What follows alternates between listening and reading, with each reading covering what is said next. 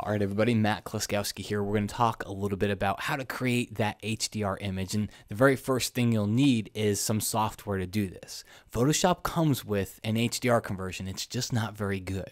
Okay, so that's why everybody uses another program. Photomatix is probably the most popular. You can pick it up over at hdrsoft.com. There are other ones out there.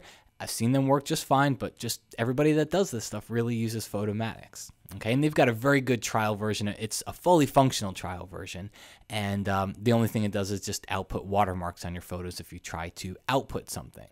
Okay, so it's over at hdrsoft.com. If you do pick it up, I think NAP members get like 20% off of it, so don't forget about that.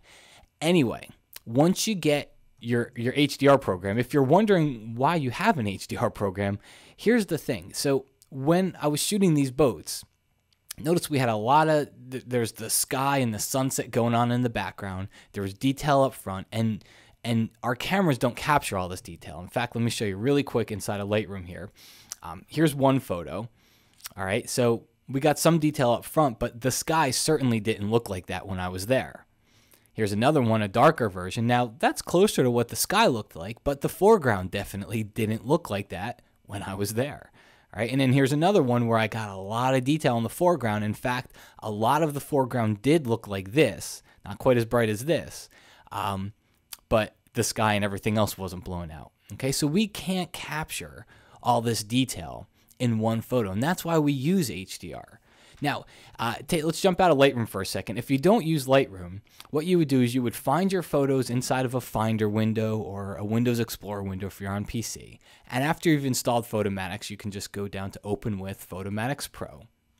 And you can go through the process of generating the HDR. And it's the same as I'm going to show you in a second here. It's just getting there a different way. Okay? Now, that said, I got to show you the way that I really do it. Okay? And I use Lightroom. I use Lightroom to manage all my photos. So inside of Lightroom, I would find those photos. And it brings up a good point here. You can see I've got 3 photos selected. If you recall from the video, I took 5 exposures. I took 5 different frames. That's what I set my auto exposure bracketing to on my camera. So why is that? Well, on Nikons, you get the choice between 3, 5, 7, or 9 frames. What happens with 3 is all you get is your base exposure, and then you get +1 or -1 stops on the extra 2 frames. Okay, that's generally not going to be enough detail and not going to be enough varying ranges for your HDR images. So I set mine to 5 frames. Okay, so then what I get, you can see it here. The first one is going to be your base exposure. The second one is going to be -2 stops. The third one's going to be -1 stop. The fourth one's going to be +1 stop, and the fifth one's going to be +2 stops. So all I really want out of these 5 frames are the first one, the next one, which is -2, and then the last one, which is +2. So that's all you really need. You can delete the other 2 photos most of the time because it's not really going to help you when it comes to creating the HDR photo. All right. So now that we've got these three photos selected inside of Lightroom, which is what I use. Photomatix actually has a very nice plugin straight into Lightroom, which is why I like that. You go down here to the File menu, down here to Plugin Extras, Export to Photomatix Pro. You're going to get your base dialog, which you'll get the other way. If you don't use Lightroom, you'll still get this dialog. We want to generate an HDR image. I'm going to attempt to reduce ghosting artifacts. Remember, the boats are on water and it was very flat, but Photomatix can help us in reducing any of the movement. So I'll turn that on. Okay. Go directly to tone mapping. Yes. Align images. Yes. Color space pro photo. Stack with selected photo. Output format. I'm going to choose 16-bit TIFF. Okay. And I'm going to hit export. And what's happening here is Lightroom is going to export these 3 images as TIFFs and bring them directly into Photomatix. That's because Photomatix isn't a very good RAW converter, all right? And I'm shooting in RAW, so Photomatix isn't known to be the best RAW converter. So we let Lightroom do the RAW conversion and export this into TIFFs, and then those TIFFs will get used inside of Photomatix, which, by the way, deletes them when it's done. It doesn't save all those on your computer, so you don't have to worry about going to find them to delete them or anything like that. Okay, and it takes about a minute or two.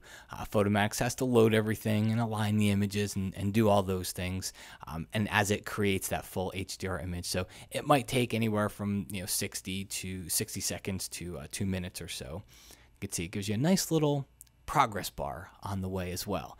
All right, so what we have here is our tone mapped image, because that's what we want to do. Okay, we want to tone map these images, and we want to use the details enhancer method. That's going to give us the best HDR conversion. Now, I've got a very simplistic way of working inside of Photomatix. The bare bones, I don't use all the settings. I just use a couple of them, because all I want Photomatix for is all the details here. Look at the detail. We have detail in the sky, and we have detail in the foreground. Back in Lightroom, remember, we didn't have one photo that had all of that in the same photo. All right, so I'm using Photomatix to save me the hassle of doing this in multiple layers in Photoshop, or doing a lot of brushing and selecting to try to get the best of both worlds with one image. I'll let Photomatix do the work. Now, light smoothing is probably the main setting. I'll take my strength and I'll set this up to about 100. Okay, somewhere between 90 and 100, and that's going to that's how much of that contrasty HDR effect is going to get applied here. So I'll usually go pretty high with that. And then light smoothing is really the only other setting I use.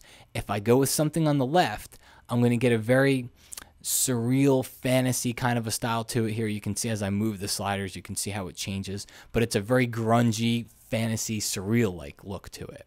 Okay, if I go with something on the right, I get a very natural look. So it's really a matter of which effect do you like. Now, everybody says they want the natural look, but whenever I teach this, you know what everybody hovers around? Everybody calls me up to their computer and they have something like this on their computer. So it's kind of interesting how it happens. But I usually go somewhere in the third or the fourth option here. Okay, and that gives me a good balance of getting enough details in there, and I'll leave it at the third option for this example, which is going to give us just a little bit more of that fakey HDR look to it. But what we do have is color saturation, luminosity. We have tone settings here, black point, white point. I don't use these. In fact, black point and white point is exactly what we're going to do inside of Capture NX. Now, I don't use these because we're going to go to a program to post-process this anyway. All right, we're going to go to Lightroom or Capture NX or Photoshop or whatever it is. So we already know those programs. They're better at doing color. They're better at tonal settings and contrast and exposure. So I let those programs do what they're best at. I let Photomatix do what it's best at, which is getting me the best details. And then I let whatever program that I'm used to using do what it's best at, which is color and exposure and whatnot. Okay, so once you're done inside of here, and by the way, it's always going to, if you go with what I said, it's always going to look very flat and it's always going to look like it needs more color. But we know that. Okay, that's what we're going to fix back on the set later. I'm going to show you how to fix those things. But I'm going to hit process. When you hit process, it is going to create whatever type of image that you told it to. Remember, I told it to create a 16-bit TIFF. We're in Lightroom, so it's automatically going to get imported into Lightroom. If you're not using Lightroom, when it's done processing, you just come down here to File, go to Save As, and you can save it as whatever type of an image you want, which at that point, that's what we're going to bring into Capture NX to work with later. Okay, so there you have a kind of little introduction to HDR. Really neat stuff. It can be very, very useful and can actually save you a lot of time. By the way, if you want to learn more about it, I have an online training class over at kelbytraining.com. It's called Real World HDR, and it kind of goes into the whole process and how you can fit HDR into your workflow. Okay, folks, hope you enjoyed watching. I'll see you again soon.